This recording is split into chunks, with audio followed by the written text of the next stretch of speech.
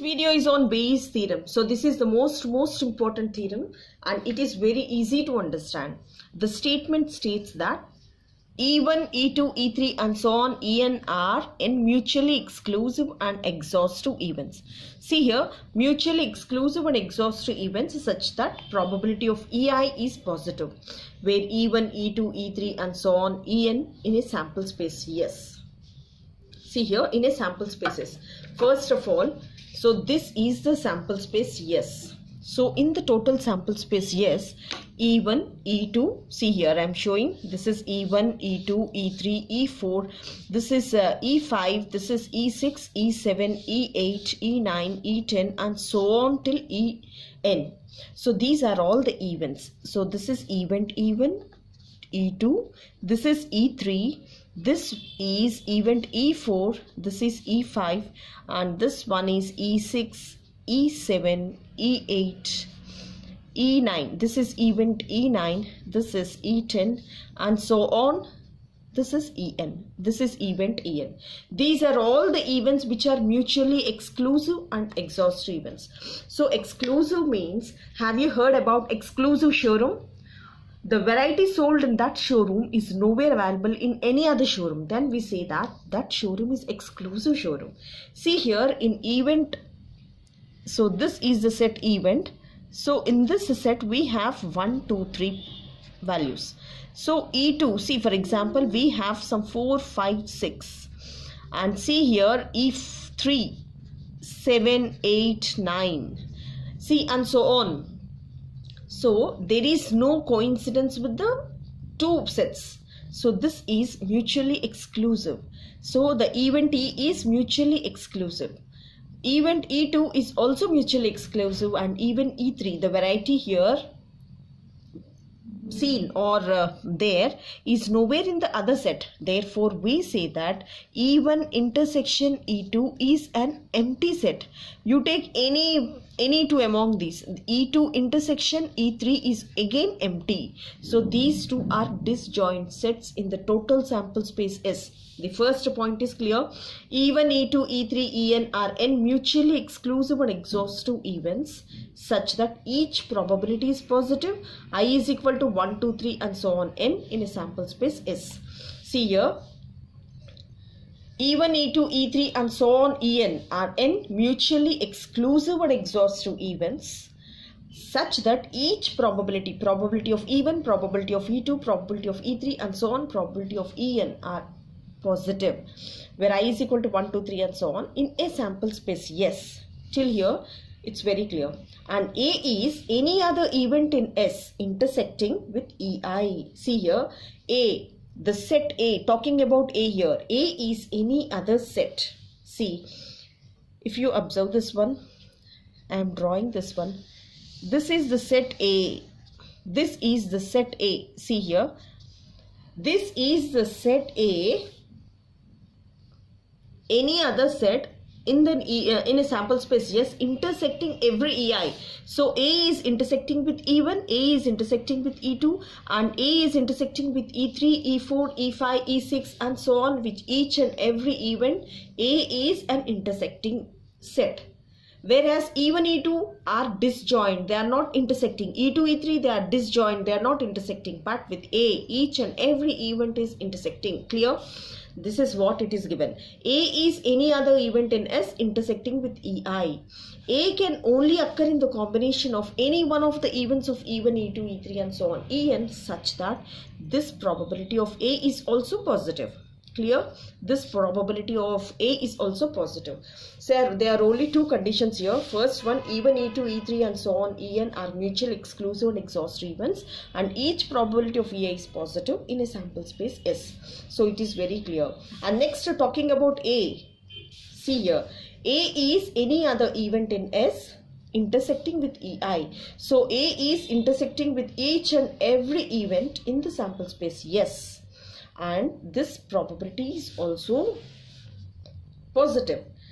So here the statement is very easy to understand. And next, if EI is any of the events among E1, E2, E3 and so on, En. So take some EI. So it might be EI. So even is EI is any event of even E2, E3. Among these even E2, E3 and so on, EI is any one of the event such that where probability of E1, probability of E2, probability of E1 and probability of A given E1, probability of A given E2 and so on, probability of A given En are known. When all these values are known, see here, when all these values are known, then see here, after then we have to show this one. Probability of Ek given A is equal to, till here you remember, just reciprocal it. Probability of A given Ek into probability of Ek. See here, probability of Ek given A is equal to probability of A given Ek into probability of Ek. See here in this numerator and denominator, Ek is there. So easily you can cancel. I don't mind to cancel. Just I'm telling to remember. It is easy way to remember. And the next one, if you keep K is equal to 1, see probability of E1 into probability of A given E1 plus in place of K if you keep 2, probability of E2 into probability of A given E2 plus and so on, probability of En into probability of A given En. So is it not very easy? There are only 3 steps. First of all, E1, E2, E3 are N mutually exclusive and exhaustive events such that each probability is positive in a sample space S. So from the figure, these are all the events. E1, E2, E3 are mutually exclusive and exhaustive events in a sample space S, and each probability of EI is positive where I is equal to 1, 2, 3, 4 and so on till N. This point is clear. Next, talking about A. A is any other event in S intersecting with EI. So this is the set A. So this whole set is A intersecting with every EI. So every event it is intersecting. A can only occur in the combination of any one of the events. So A can be occurred with the combination of, this is A intersection E1, A intersection E2. So with any other combination of E1 only, A can occur, and again the probability of A is positive. And next, talking about some event EI. So let us consider this is event EI. Among E1, E2, E3 and so on, En, and probability of E1, probability of E2, probability of E3 and so on, probability of En, and again probability of A given E1, A given E2, A given E3 until probability of A given En are known, all the values are known. Then, so this is the thing you have to remember, probability of Ek given A is equal to, just reciprocal it, probability of A given Ek into Ek. Keep 1 in place of K, keep 2 in place of K and so on. Please keep N in place of K. So this is the whole statement which you can write by your own. So the statement is very clear, and the proof is also very, very simple. And let's get started with the proof. See here what is given. So given E1, E2 and so on En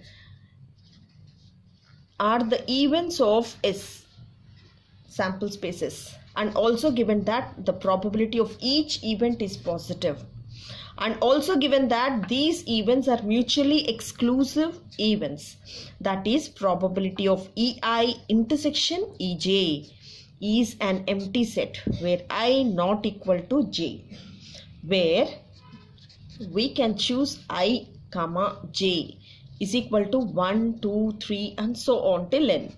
See here, E1 intersection E2 is empty, E2 intersection E3 is empty. So you can take any set of events, the probability is empty set. And also, see here, also from the statement E1, E2 and so on En are exhaustive and exclusive events. Write whatever it is given in the statement of S. And now just bringing A to the point. Next, and A is, see here what is given. A is any other event of S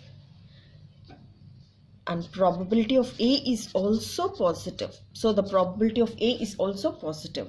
See here, if you want the total sample space, yes. See here, if you want the total sample spaces, then what you will do? See, E1, E2, E3 and so on, En, it is all the union of the set S. So S is equal to E1 union. So this is E1 union E2 union. If you make an union among all these sets, that is E4 and so on union En, so you will be getting the total sample space. Then see here A. So this is the main role here. So what is this part? A. A is equal to, A is nothing but A intersection yes. So A is nothing but, what is A intersection is? A intersection is S is nothing but this combination. So A is equal to A intersection, what is this S? S is nothing but E1 union E2 union E3 and so on union En. So in place of S I am writing this one. Just A can be written as, this is A intersection E1, this is A intersection E1 union, this is A intersection E2 and so on union, this one last one A intersection, this is A intersection, this is En. So we got the value of A here. Now next what we have to do? So we have to show that from the statement, what we have to show? Probability of Ek given A. So I am taking this one, Ek given A.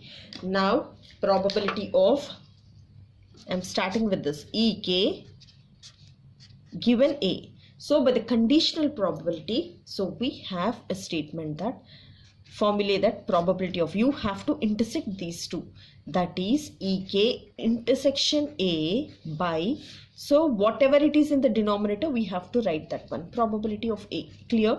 So this is according to the conditional probability. So probability of A given B or B given A, so we have to intersect these two and we have to write whatever the denominator is here, write that. So it's clear. And next we have to conclude with this. So it's so simple, we got the whole thing, that is probability of Ek given A is equal to, this is probability of Ek intersection A by divided by, so what is this A? A is nothing but this one, that is probability of, I am writing this whole thing, that is in place of A I am writing here. So these A, in place of writing A I am substituting, that is A1 intersection E1 union, this is A intersection E2 union and so on, that is A intersection, this is En. Clear? That is probability of Ek given A is equal to, this is nothing but probability of Ek intersection A by, so each and everything we have to take, that is probability of A intersection E1. So in place of union I am writing addition, that is probability of A intersection E2 plus and so on probability of A intersection En. See here, this will be probability of Ek given A is equal to, see this can be written as, from the statement we can use this conditional probability. So A intersection B can be written as probability of Ek into probability of A given Ek according to the conditional probability. Here the intersection part is also like that, probability of E1 dot probability of, this is A by E1, and next probability of E2 dot probability of A by E2 and so on. This is probability of En dot probability of A by En. So this is what according to the Bayes theorem. See when you compare with this.